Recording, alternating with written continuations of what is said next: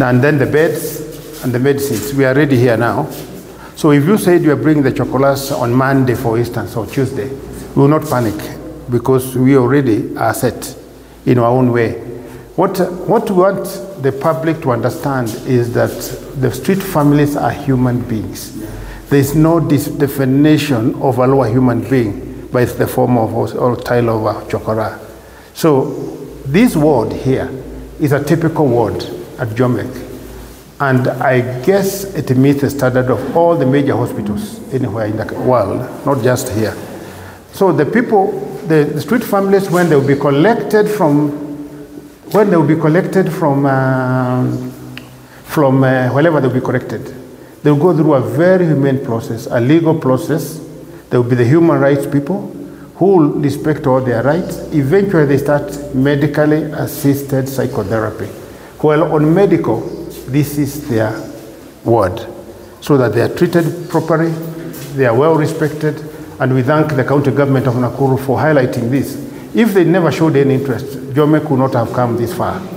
But they said they wanted a humane treatment of all the chokoras. Humane meaning like as if you are admitted in Nairobi hospital or any other place. This is the only place. And to my understanding, the process is being financed 100% by the county government of Nakuru. I thank them again because they have kept it quiet to avoid politicking. I would hate to see politics around this kind of project. Sometimes people should just sit and work instead of now talking and just coming to make a lot of unnecessary noise and creating a lot of unnecessary upheavals here. Matusi haina maana. And this serves a lesson to people who acted like what happened in the previously, where 30 street families were dumped in Chemosus. 5 died.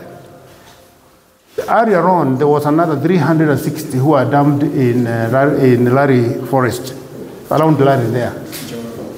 And then 60 died.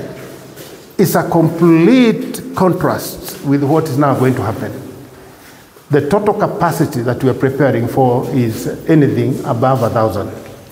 So the catering capabilities, the medical capabilities, everything put together.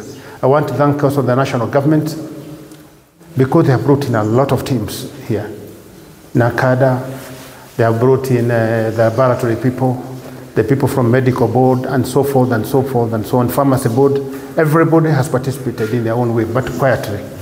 They have come to make sure that we are doing it. And we have been licensed by all those agencies. And we are ready and equal to attacks to attend to a number of, to the numbers of Nakuru County. For the other governors who are, wherever they are, you are our friends, you are brothers, you are sisters, but talk to us. This facility is being prepared specifically for Nakuru County, but we can always talk. We can talk about your requirements and your specific needs as time goes by. But we will not, we don't want to mix so many things, then it becomes a chaotic scene. We are prepared right away, advised by the Waziri, for an intake of 500 of them. So we are, all the departments, there are many people involved, over 100 sections and subsections involved. So we are, those are the first batch. Then they are also prepared, we are also prepared for about, feeding about 5,000 off-station who should be like holding grounds, depending on the well-wishers.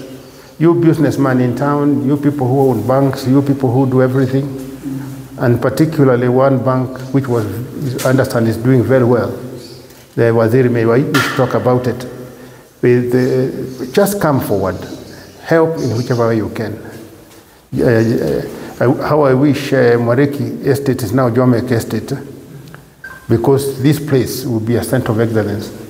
I've toured Latin America, I've toured South Africa, I've toured Egypt, I've toured many places. I've yet to go to India, but the men who are doing most of the rehabs, 247 in India was here to try and advise us also. Thank you very much. Waziri.